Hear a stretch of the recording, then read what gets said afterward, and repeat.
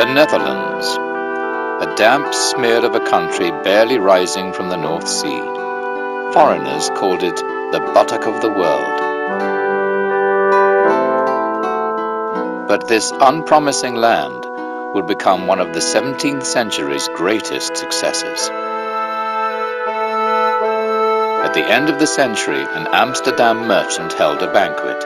His menu celebrated the 3 stages of the Dutch Golden Age. Herring and cheese for its simple beginnings. Roast meats when there was enough for everyone. French wines and delicacies when it all became too decadent.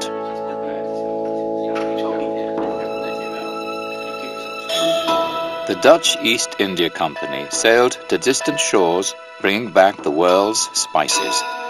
Nutmeg, cloves, cinnamon. The key to Dutch success was an audacious new trade route, non-stop from Europe, wide of the southern tip of Africa, across the Indian Ocean using fast southerly winds, through a belt of perilous seas and on to the Spice Islands. The Dutch seized the existing trading posts, a high-cost, high-risk bid for the wealth of the world.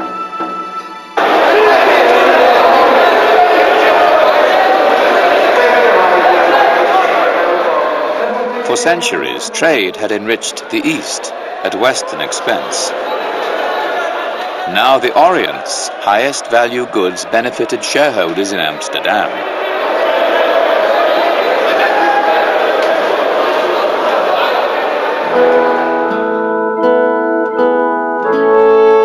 The second stage of plenty, enough for everyone, had begun. New wealth paid for a new enthusiasm. Art for the middle classes. Commercial opportunities, combined with its reputation for religious and political tolerance, attracted men and women from all over Europe to the Netherlands.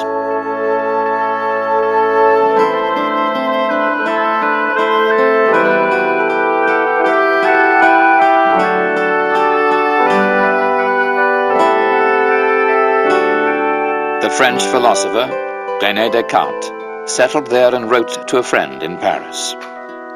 S'il y a du plaisir à voir croître les fruits de nos vergers, if it gives us pleasure to see fruit grow in our orchard, do we not get just as much pleasure to see ships arriving laden with the wealth of the Indies? Quel autre pays pourrait-on choisir? In what other country are all the luxuries of life as easy to find as here? Qu'en celui-ci.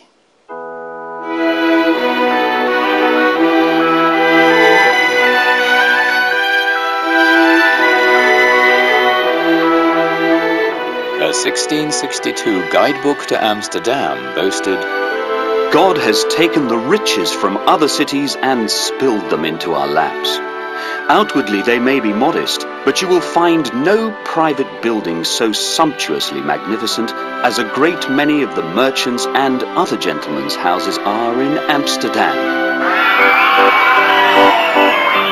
Wealth made the Dutch uneasy, but their main emotion was pride. Amsterdam marked its commercial success with a new town hall, built by the citizens for the citizens.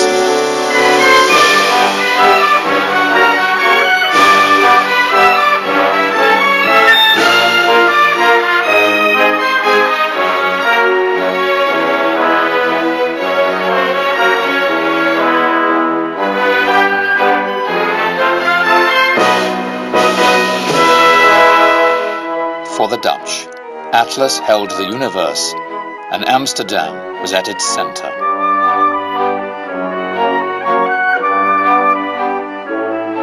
The Dutch poet Vondel called it the 8th wonder of the world. Hoogtijd van het stadhuis en burgerheerschappijen met de jaarmarkt die met haar... Our splendid town hall praises its citizens' power. a festive fair to which all our neighbors are invited. It is a glorious banquet, with such promise of joy and abundance of treasures as only our artists can create. Nu stapelen opeen.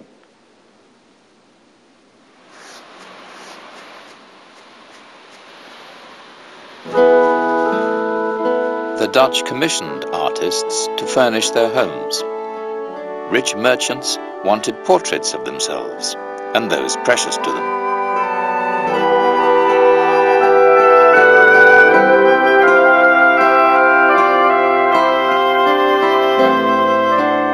Humbler citizens also commissioned paintings. These showed their world, not the grand world of the wealthy, but the stuff of everyday life.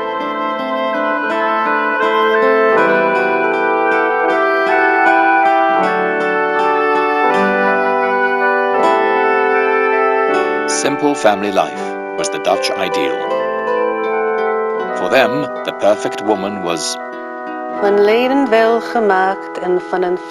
shapely of limb and of a fleshy stock, of pleasing aspect and clean of teeth, born in the realm of our own Netherlands.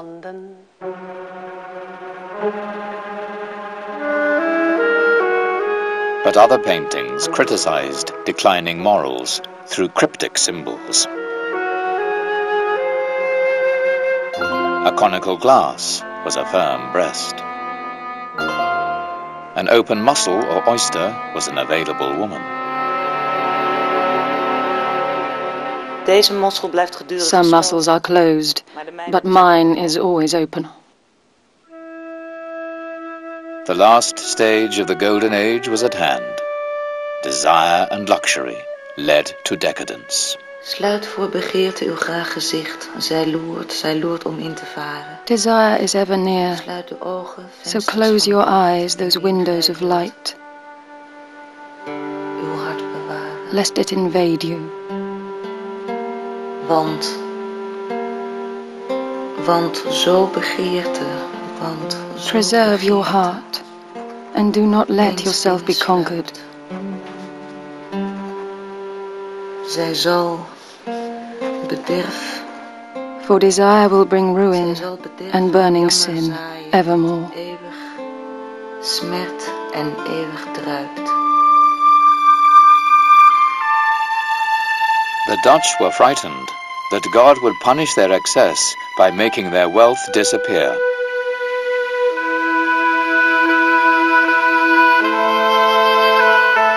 Amsterdam's richest spent summer in their country houses. Here they collected the Netherlands' most expensive luxury. Paintings cost a few guilders, but in the 1630s the tulip, a product of the exotic East, cost a fortune. People traded land, houses, gold and silver for a single tulip bulb. It couldn't last. The costs of empire proved too great for a republic corrupted by wealth.